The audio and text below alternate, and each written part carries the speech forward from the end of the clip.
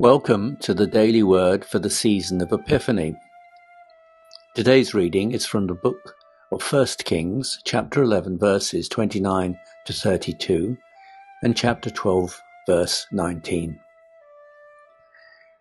At about that time, when Jeroboam was leaving Jerusalem, the prophet Ahijah, the Shilonite, found him on the road.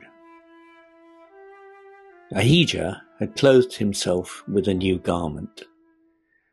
The two of them were alone in the open country when Ahijah laid hold of the new garment he was wearing and tore it into 12 pieces. He then said to Jeroboam, "Take for yourself 10 pieces, for thus says the Lord, the God of Israel, See, I am about to tear the kingdom from the hand of Solomon, and will give you 10 tribes. 1 tribe will remain his, for the sake of my servant David, and for the sake of Jerusalem, the city that I have chosen out of all the tribes of Israel." So Israel has been in rebellion against the house of David to this day. This is the word of the Lord.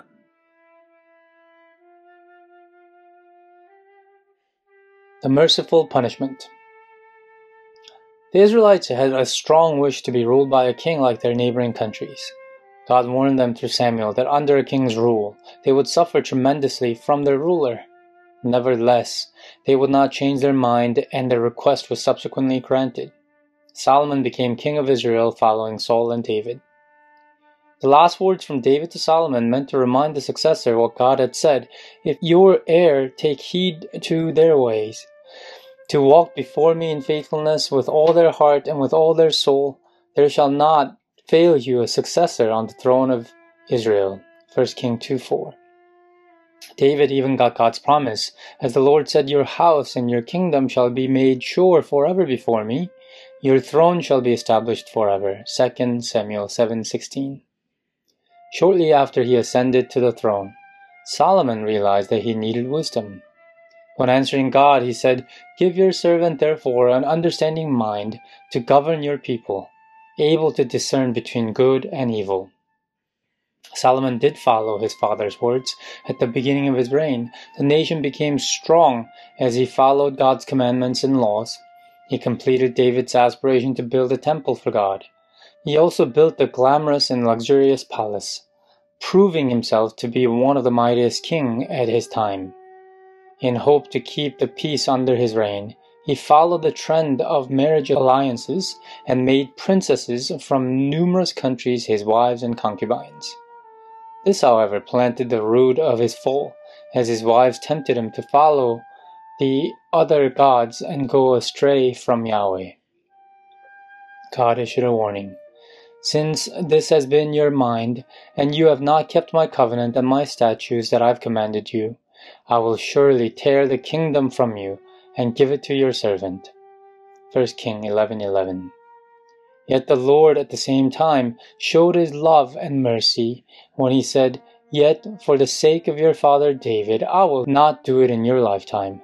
I will tear it out of your hand of your son. I will not, however, tear away the entire kingdom. I will give 1 tribe to your son for the sake of my servant David and for the sake of Jerusalem, which I have chosen." After Solomon passed away, his son Rehoboam succeeded his throne. In response to the Israelites' request, he decided to take in the opinion of adding to their yoke. His decision drove the Israelites away.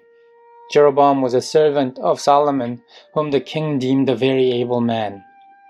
Ahijah, the prophet, tore his new garments into 12 pieces, from which he let Jeroboam take 10. Through the prophet, God told Jeroboam that he was going to rule 10 tribes of the Israelites, fulfilling what God had told Solomon.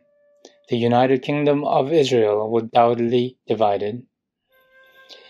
Our steadfast God could have punished the violators according to the covenant that had been made. Yet our merciful Lord was more willing to keep the promise he gave to David: "Your house and your kingdom shall be made sure forever before me. Your throne shall be established forever." Let us have a time of reflection. Describe God according to your understanding.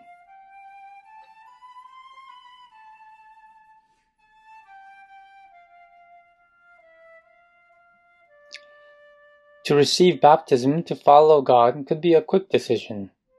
Do you always prudently make sure that the covenant you made at your baptism is being honored?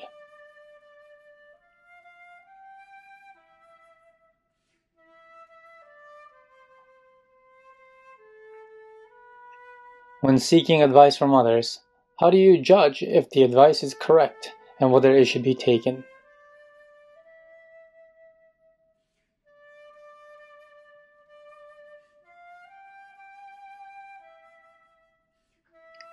Let us pray. Merciful and loving God of all, forgive us our sins in your love and accept us all. Grant us also the wisdom and comprehension so as to increase our understanding of you, that we can be more faithful to you and get closer to you. Through Jesus Christ our Lord, we pray. Amen.